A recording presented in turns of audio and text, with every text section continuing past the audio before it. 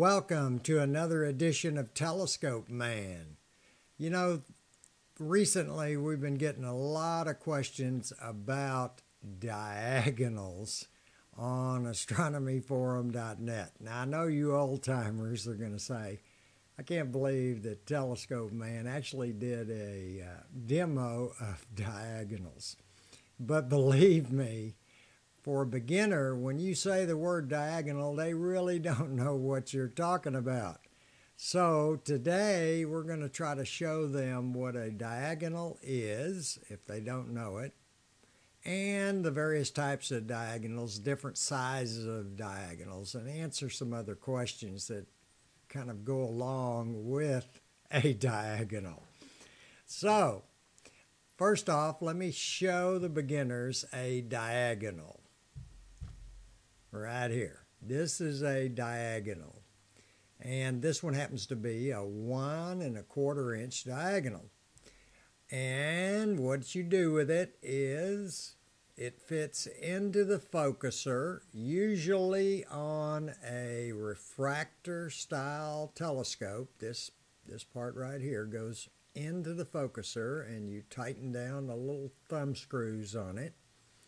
And what it does for you is, when the telescope is pointed toward zenith, almost straight up, it would be very difficult to look through if you didn't have one of these, because your neck, you would have to get way down real low and look through the telescope. But with this little device called a diagonal in the focuser, then you can just simply look into the diagonal right here and see the image from the object that the telescope is pointed toward. Now, why did they call it a diagonal? You got me. I don't know. It looks kind of like a letter L to me with a box on it, all right? Don't know why they called it a diagonal, but they did, and so we're stuck with it. So what is this thing? Well, it's just simply a couple of tubes with a thumb screw on one end. You can see it right there, and that's where the eyepiece goes. Then you tighten this down. And it's got a mirror on the bottom here, and it basically, the light comes in from here, out of the telescope. It hits this mirror, and it bounces out through the eyepiece, and you can see, because you see the reflection in this mirror. Now these mirrors in here are what's called first surface mirrors. It's not like the mirror that you might shave with or something. That's not a first surface mirror. It's actually got a coating on top of glass and then silver or something on the bottom, so there's a surface there. But on a first surface mirror, the actual surface of the mirror is where the reflection is coming from. So these are all have what's called first surface mirrors in them. They have different reflectivity. And if you start looking up, if you'll Google diagonal telescope on Google, you're going to hit a bunch of diagonals. If it says standard diagonal, then this mirror is about 90 to 94% reflective. In other words, it's going to bounce 92% of the light, or 90% of the light, whatever it happens to be, that hits it into your eye or into the eyepiece. All right. If the diagonal says enhanced diagonal, it's going to be about 94 to 97% reflective. If it says dielectric coated or dielectric, and that just happens to be what this one is. This is an Astrotech dielectric, see it right there, dielectric coated mirror. It's going to bounce 99% plus of the light that hits it will bounce off. So right off the bat, my first recommendation to you would be If you don't have a diagonal, be sure that you basically go out there and get yourself a dielectric coated diagonal. They're not very expensive. I think I paid $69 for this, something like that, $70 for this dielectric coated. And the other good thing about that coating is it's very tough and durable, and it does not deteriorate. So that diagonal, and as you noticed, I had it nicely covered up. Both ends of it are sealed so dust can't get in there. This diagonal's coating should last me for basically decades because it's so durable. And since it is durable, you can clean it just like you would a primary mirror on a reflector, same technique. And you can clean this mirror, and the surface is tough and will take the cleaning more than likely with absolutely nothing happening to it. But that could be 15 or 20 years from now. So, dielectric coated diagonal, that's what you want. Now, if you already own an enhanced diagonal, let's say 97% reflective, you're not going to notice any difference with a dielectric. It's just not enough difference between 97 and 99 for you to see the difference. But if you have a standard diagonal at 90% and you switch to this 99% one, you will notice the difference because 10% more. So if you have a standard diagonal, it's a good upgrade to a dielectric coated diagonal. Now, these come in a couple of sizes. This is the 1 1/4 inch size, and what they're talking about is the size of this right here. Let me get this little cap off. They're talking about this right here. This is 1 1/4 inch, which means 1 1/4 inch eyepieces fit down in there, and then you can tighten this little thumb screw and keep them from falling out. So this is a 1 1/4 inch. Now let me show you a 2 inch. There's a drastic difference in size, okay? Here's a 2 inch. Let's see if I can get them both in there. You can see the 2 inch, much bigger, even though it's just 3/4 of an inch difference in this hole right here. This is 2 inches right here. This is a little adapter that they all come with that goes in here. And now I can use 1 1/4 inch eyepieces or 2 inch eyepieces, depending on if I use the adapter or not. Again, it's got that thumb screw on it that you tighten up either the adapter, which I just did, and then your eyepiece goes up in here, and you can tighten this thumb screw to lock down that eyepiece. Or you simply pull this out and then use this thumb screw right there to tighten up the eyepiece. Again, this is a dielectric. This happens to be a Williams Optics 2 inch dielectric diagonal. It got a mirror down there that's reflecting 99% of the light. So a little bit more expensive, but notice the build quality is a whole lot more substantial. Whole lots more substantial.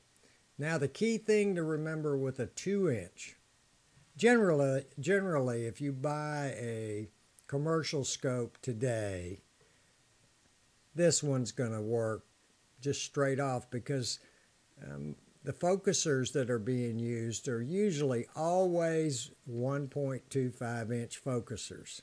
So this is going to work. However, some scopes have 2 inch focusers. So this tube is 2 inches. And it basically has more, it captures all the light that's coming through that tube. Okay, the focuser is 2 inches. You want to capture all that light.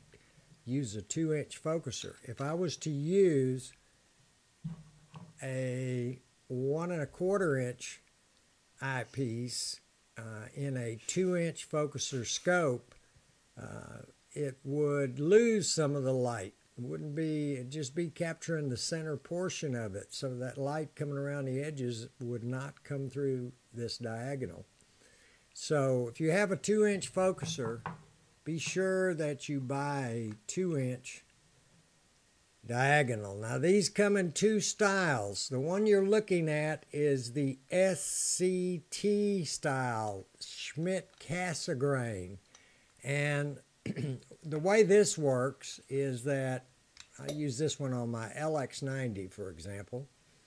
It's got a screw on. It actually screws on, there it is, to the back of the telescope tube on the LX90. Just screws right on there, because the LX90, the LX200, Celestron type Schmidt-Cassegrains have what they call an SCT thread on the back of the telescope that these type of diagonals just screw into. When they are screwed in, you could imagine that it's very stable, because, you know, it screws way down into it. So it's going to be much more stable than this type, which is just going to be held on with a couple of thumb screws. That's how you're going to hold the little one on there. This one is actually screwed into the back of the scope, so it's going to be very stable. If you're doing webcam imaging, for example, and you have a 2-inch focuser, let's just say it's a refractor, be sure you get yourself a 2-inch diagonal, because the best side of it is that webcam can fit down in here if you need it to, in the center of this mirror, where probably the wavelength is very good in the center of the mirror that's in this 2-inch diagonal here. The center of the mirror probably has the best wavelength machining of the whole mirror. You get out on the edges is where they might have made a little error.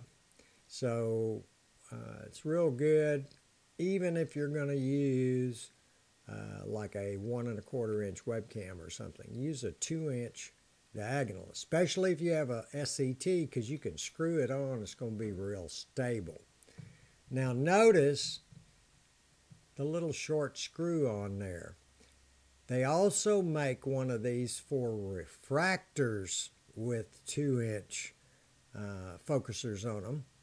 And in that case, you won't have this screw-on thing here. It'll just be a straight tube, similar to this one, just a straight tube, instead of this screw-on thread. So be sure you buy the right type. If it says SCT on it, it's going to have a screw-on type connection.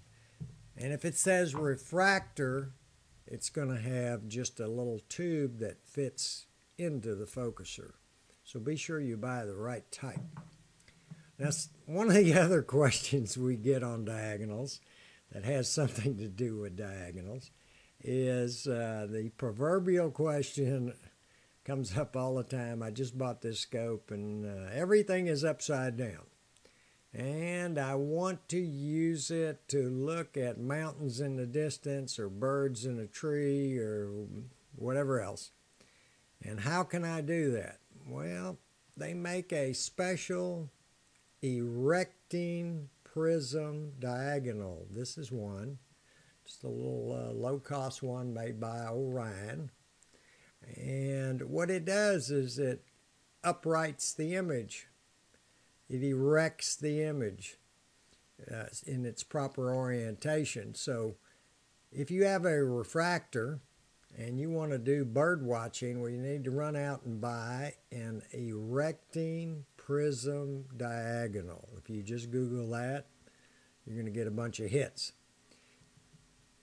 Why are scopes, astronomical scopes, why do they have an upside down image? Because to erect the image would require more glass or more mirrors. And you could have a decrease in light throughput. The more glass you put in the way, the less photons may or may not come through. So for astronomical purposes, they just leave the scope inverted or backwards or however you're looking at the image when you look through it. And that way they can get the most light put through that tube. And in space, remember, there's no up or down, so really doesn't make any difference. So if you have a scope and you need to look at birds or boats out at sea or something, get yourself an erecting prism diagonal, and you'll be able to do that with your scope. So now you know just about everything there is to know about diagonals. So run out there and buy yourself one or two. And as I always do, I wish you clear skies, and remember to keep looking up to see the greatest show on earth right over your head every single night. See y'all later.